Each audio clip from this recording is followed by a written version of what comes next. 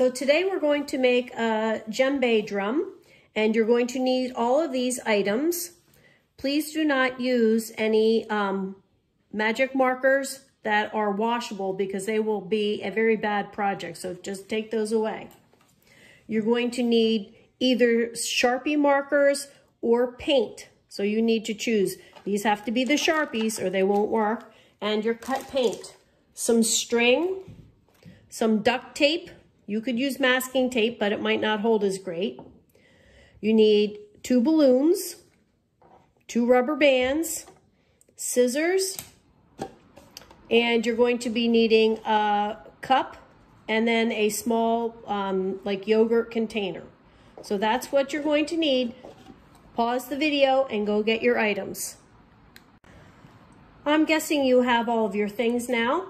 Now I'm thinking you're going to need a grown-up, and you're going to need something called an owl, or you could try with a Phillips head screwdriver, and you probably go need a grown-up because we have to make a hole in the bottom of these items and do some cutting, and that might be dangerous on how old you are.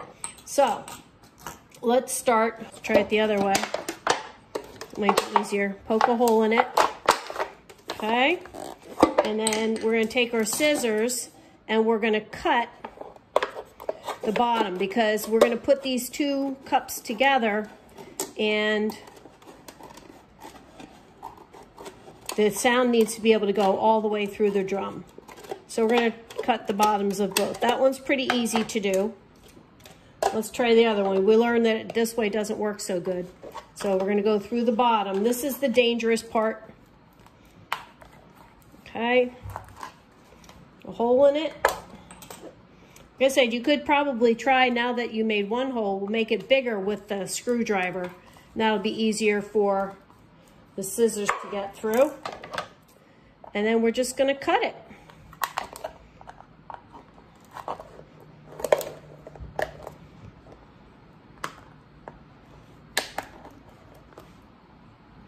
I'm cutting the last little bit off. All right, now we're going to take those and we're going to put those together, and we'll do that with some duct tape.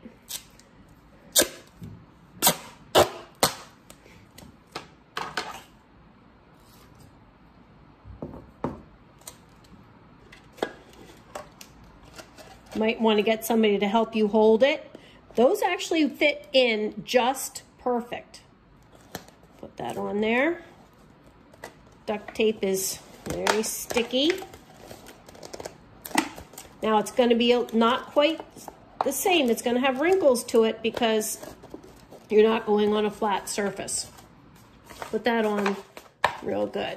Okay, now you can see that this one still has some, words to it. So that might be the side that you want to paint.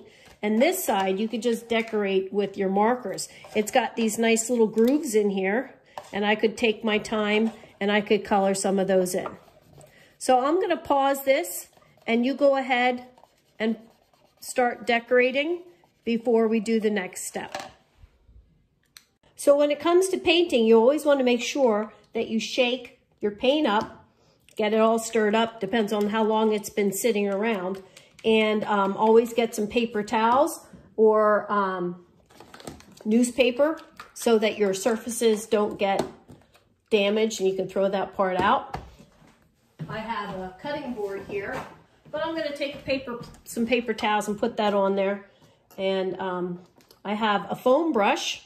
If you don't have a brush, you could use earbuds, the things that you use for cleaning your ears. And I'm going to, my paint is right here at the top.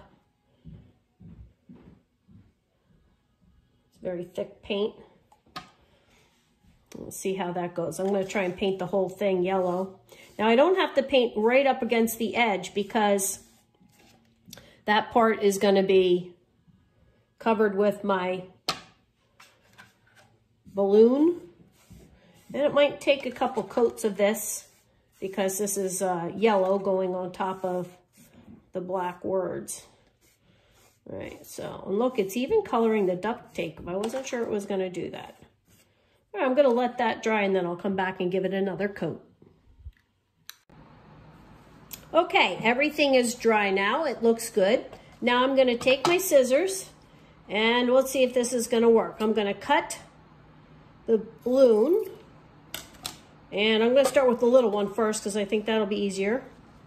And I'm going to stretch my balloon, see if it works, over. Woo! That worked really good. And then that looks pretty good. Then I'm going to take the rubber band just to make sure it works good. I'm going to put that rubber band around there to hold it on. All right, let's do the other side. Now this cup is not as strong as that little Tupperware, so we'll see if we can get it to go. Cut it. It's a little stuck there. Let's see if I can do it. You might need help. Oh. Wow, I don't even know that needs a rubber band on there, but I'll put one on because that's what the directions say. I found this online. That should help to hold that on as I play it. I want to make sure. You could strike to make it look like the djembe. All right, let's try. We're going to make a circle around the middle and make it long enough because you can always cut it off. But if you don't make it long enough, that would be bad.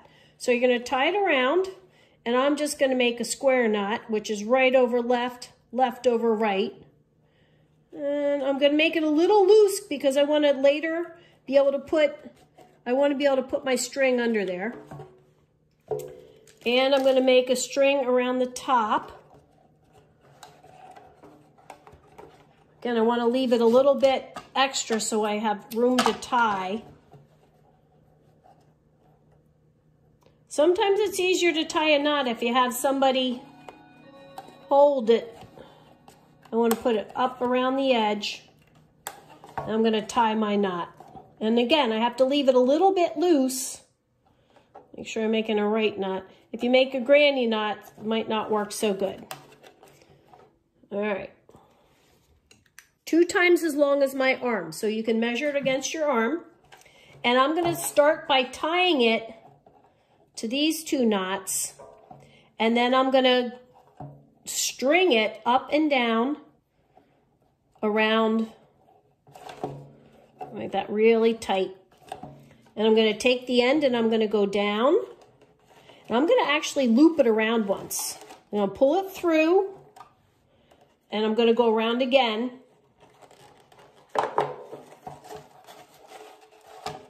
I looped it around. Okay. Then I'm going to go up. And I'm going to go around that string again. And I'm going to include the rubber band, because I think that's going to help hold my string. Around the rubber band. And I'm not going to just go up and down. I'm going to make it a loop. I'm going to go around it again, then come down.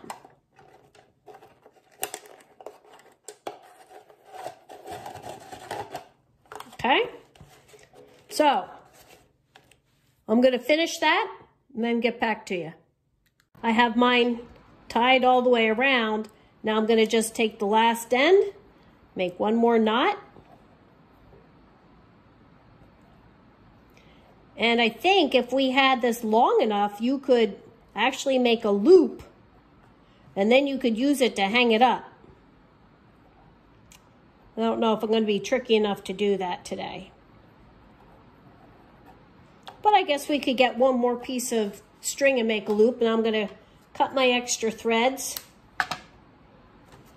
Cut the extra pieces.